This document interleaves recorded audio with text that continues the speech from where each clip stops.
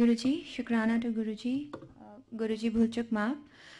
Last week we read chapter 31 of Rudra Samhita part 2.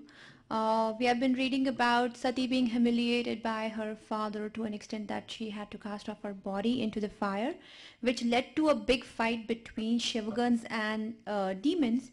While this was going on, a celestial voice arose and he addressed Daksha and told him and asked him what is the reason for him being so deluded, so wicked, and so weak in knowledge that he couldn't recognize who Sati is. He did not honor Sati as well as Rudra. He did not worship them. He disrespected them, which is going to make the sacrifice he was performing, inauspicious.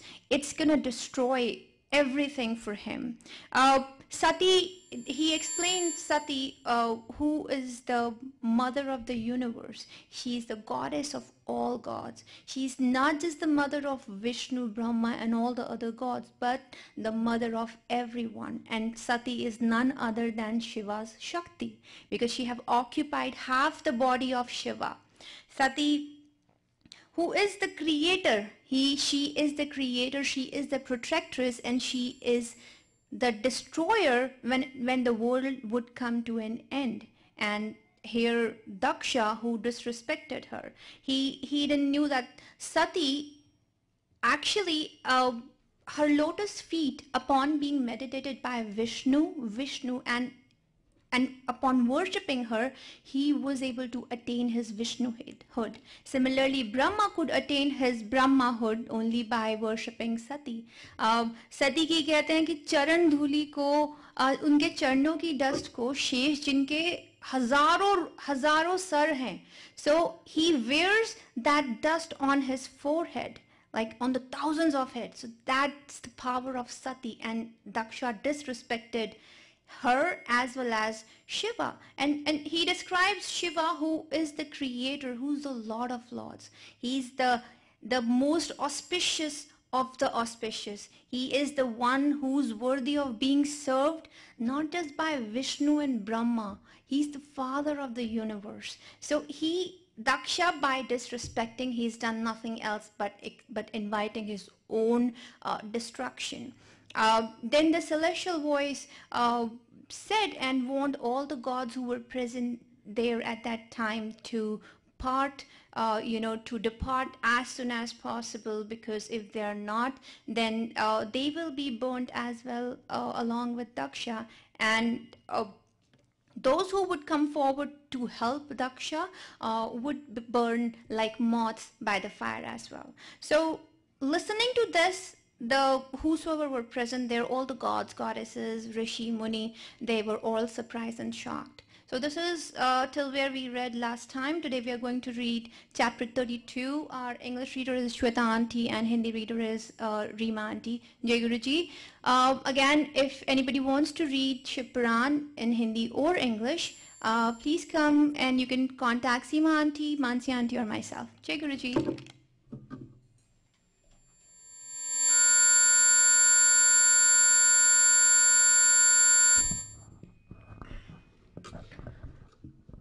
Jai Guruji, chapter 32, Virabhadra is born and Shiva advises him.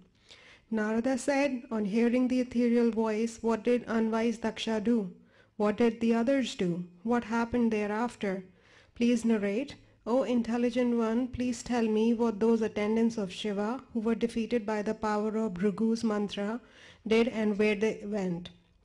Brahma said, on hearing the voice of the sky, the Devas and others were stunned with surprise. They did not say anything. They stood perplexed and dazed. The remaining attendants of Shiva, who were defeated and routed by the power of Bhrugu's mantra, fled and sought refuge in Shiva. Bowing with great respect to Shiva of immeasurable splendor, they narrated everything that transpired there. Gana said, O Lord of Devas, save us who have sought refuge in you. Please listen with condescension to the detailed description of the events connected with Sati. O Lord, great disrespect was shown to Sati by the haughty and wicked Daksha. The Devas too did not show due respect to her. He did not allot your share but gave it to all the devas. The extremely haughty Daksha wickedly and loudly spoke harsh words. O Lord, not seeing your share in the sacrifice, Sati became angry. After censuring her father many times, she burnt her body in the yogic fire. Ganas exceeding 10,000 put an end to their lives out of shame by cutting off their limbs with weapons. We, the rest, became infuriated. Assuming a terrifying attitude, we suddenly got ready to destroy the sacrifice, but we were repelled by Bhrigus by means of his spiritual power. He opposed us. O Lord, the sustainer of the world, we have now sought refuge in you. We are now grieved and fear-stricken. Please make us free from fear. O great Lord, Daksha and other wicked persons have shown great disrespect because they are very haughty. O bestower of honor, we have told you all that happened to us and to Sati. Please deal with those deluded fools in the manner you deem fit. Brahma said, on hearing the words of his attendants, the Lord remembered you, Narada, in order to know their activities. O celestial sage, endowed with divine vision, you reached the place, and after bowing to Shiva with devotion, you waited there with palms joined in reverence. After praising you, the Lord asked you about Sati's news at the sacrifice of Daksha and the incidents there. O dear, when you were thus asked by Shiva, you identified with Shiva and narrated to him in detail about what had happened in Daksha's sacrifice. O sage, on hearing the words spoken by you, Shiva became furious in a trice, Shiva of great fury and valor. Then Rudra, the destroyer of the world, plucked out a cluster of his matted hair and struck the top of the mountain with it. O sage, the cluster of the matted hair of the Lord split into two. On being struck on the mountain, a loud explosive sound was heard, which was as terrific as the sound at the time of the dissolution. O celestial sage, from the first half of that cluster of matted hair rose up the powerful Virabhadra, the terrific leader of the Ganas. He stood lofty with 2,000 hands blazing like the consuming fire. He enveloped the world all around and towered over it 10 inches more. From the furious breath of Shiva, the great Rudra, 100 fevers and 13 humors came out. From the other half of the cluster of matted hair, Mahakali was born. O dear one, she was very terrible and was surrounded by crores of goblins. The ruthless fever had embodied forms.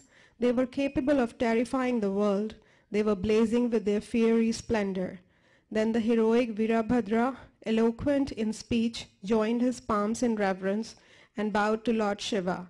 Virabhadra said thus, Virabhadra said, O Rudra of terrific appearance, with the moon, the sun, and the fire for your eyes, what am I to do?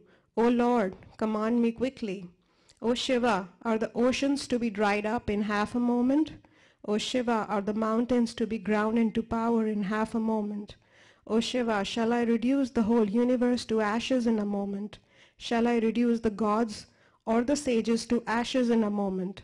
O Shiva, shall the destruction of the universe be carried out?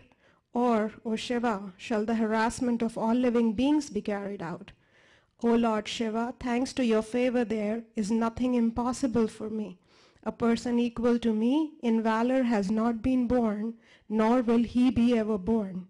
O Lord, wherever you send me and on whatever errand, I shall execute the job quickly and earn your favor. At your bidding, O Shiva, even worthless persons swim across the ocean of the world. O Shiva, am I not therefore competent to cross the ocean of great adversity? O Shiva, there is no doubt in this that even the blade of grass dispatched by you will achieve great tasks without difficulty in a moment. O Shiva, verily any task can be fulfilled by your mere sport, but it is your blessing and favor that I shall be sent to do the job. It is by your blessing that I am qualified in the task. O Shiva, without your blessing and favor, none will have the power and efficiency. This is true. There is no doubt in that. Without your command and permission, no one shall move even a blade of grass. O Shiva, Devas and others are subject to your control. I too am subject to the control exercised by you. I am the controller of all living beings. O Shiva, I have knelt before you. Again and again I kneel before you. O Shiva, send me immediately for the fulfillment of your desire. O Shiva, my right limbs throb frequently. I am sure to be victorious today. O Lord, so please send me. I feel peculiar exhilaration and zeal. O Shiva, my mind sticks to your lotus-like feet. At every step, a series of auspicious things and events have occurred. Surely he alone is victorious forever. His alone is the welfare every day who, O Shiva, is firmly devoted to you, who are the resort of everything auspicious. Brahma said, on hearing these words of Virabhadra, the consort of Sati became glad. He blessed him, saying, O Virabhadra, be victorious, and said these words thereafter. Lord Shiva said, O dear Virabhadra, listen to my words attentively. You must carry them out quickly. It will then delight me. Daksha, the wicked son of Brahma, has made arrangement to perform a sacrifice. He is particularly inimical to me. He is unwise and conceited now. O best of Ganas, destroy the sacrifice with all the ancillary adjuncts and then return to my abode quickly.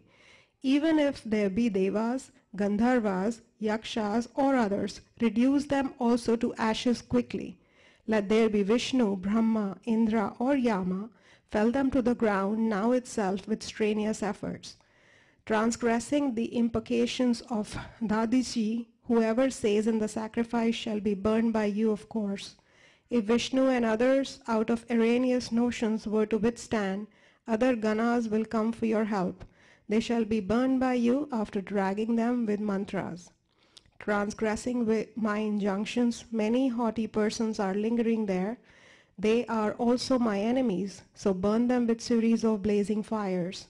After reducing them to ashes along with their wives and all the paraphernalia at the sacrifice of Daksha, you shall return quickly.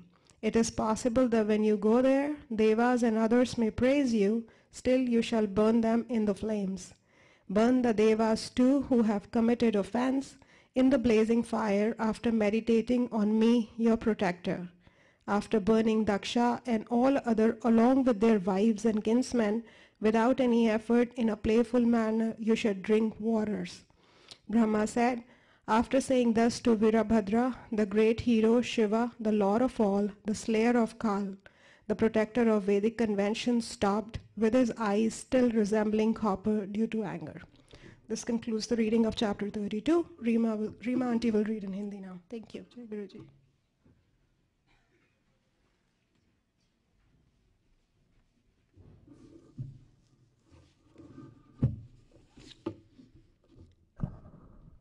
जय गुरु जी, शुक्राना गुरु जी।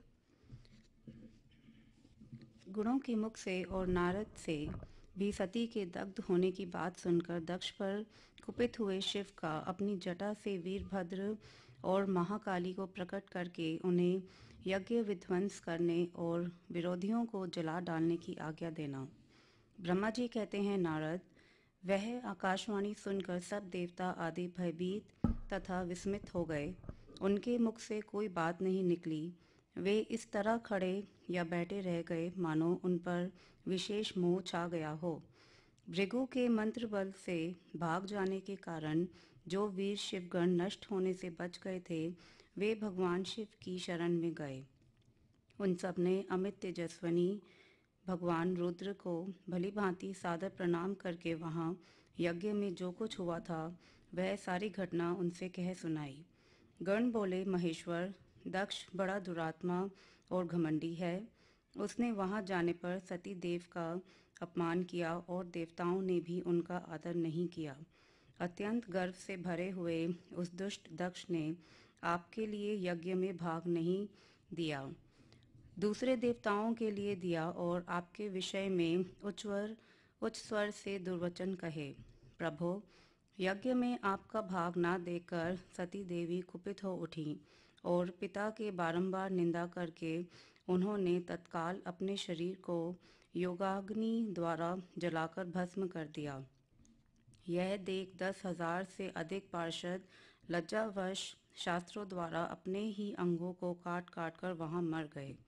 शेष हम लोग दक्ष पर कुपित हो उठे और सबको भय पहुंचाते हुए वेग पूर्वक उस यज्ञ का विध्वंस करने को उद्यत हो गए, परंतु विरोधी भृगु ने अपने प्रभाव से हमें तिरस्कृत कर दिया। हम उनके मंत्र बल का सामना ना कर सके। प्रभो विश्वंभर, वे ही हम लोग आज आपकी शरण में आए हैं। दयालो, वहाँ प्राप्त हुए भय से आप हमें बचाइए, निर्भय कीजिए। महाप्रभो, उस यज्ञ में दक्ष और सभी दुष्टों ने घमंड में आकर आपका विशेष रूप से अपमान किया है। कल्याणकारी शिव, इस प्रकार हमने अपना सती देविका और मूढ़ बुद्धि वाले दक्ष आदि का भी सारा वृत्तांत कह सुनाया। अब आपकी जैसी इच्छा हो वैसा करें। ब्रह्मा जी कहते हैं, नारद, आपने पार्षदों की यह बात सुनकर भगवान शिव ने वहाँ की सारी घटना जानने के लिए शीघ्र ही तुम्हारा स्मरण किया। देवर्षे, तुम दिव्य दृष्टि से संपन्न हो, अतः भगवान के स्मरण करने पर तुम तुरंत वहां आ पहुंचे और शंकर जी को भक्ति पूर्वक प्रणाम करके खड़े हो गए। स्वामी शिव ने तुम्हारी प्रशंसा करके तुमसे दक्ष यज्ञ में कई सती की समाचार तथा दूसरी घटनाओं को पूछा। तात शंभु के पूछने पर शिव में मन लगाए रखने वाले तुमने शीघ्र ही वह सारा वृत्तांत कह सुनाया जो दक्ष यज्ञ में घटित हुआ था। मुने, तुम्हारे मुख से निकली हुई बात सुनकर उस समय महान रौद्र पराक्रम से संपन्न सर्वेश्वर रुद्र ने तुरंत ही बड़ा भारी क्रोध प्रकट किया। लोक संहार की रुद्र ने अपने सिर से एक जटा उखाड़ी और उसे रोषपूर्वक उस पर्वत के ऊपर दे मारा। मुने, भगवान शंकर के पटकने से उस जटा के 2 टुकड़े हो गए और महाप्रलय के समान भयंकर शब्द प्रकट हुआ। देवर्षे, उस जटा के पूर्व भाग से महाभयंकर महाभाली वीरभद्र प्रकट हुए, जो समस्त शिवगणों के अगुआ हैं। वे भूमंडल को सब ओर से व्याप्त करके उससे भी 10 अंगुल अधिक होकर खड़े हुए। वे देखने में प्रलागिनी के समान जान पड़ते थे। उनका शरीर बहुत ऊंचा था। वे 1000 भुजाओं से युक्त थे। उन सर्व समर्थ महारुद्र के क्रोध पूर्वक प्रकट हुए निश्वास को 100 प्रकार के ज्वर और 13 प्रकार के सन्निपात रोग पैदा हो गए। तात, उस जटा के दूसरे भाग से महाकाली उत्पन्न हुई, जो बड़ी भयंकर दिखाई पड़ती थी।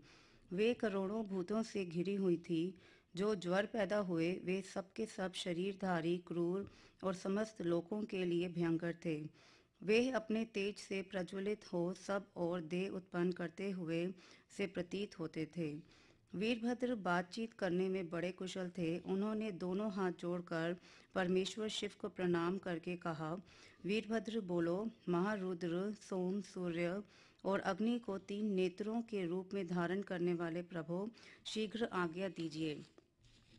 मुझे इस समय कौन सा कार्य करना होगा?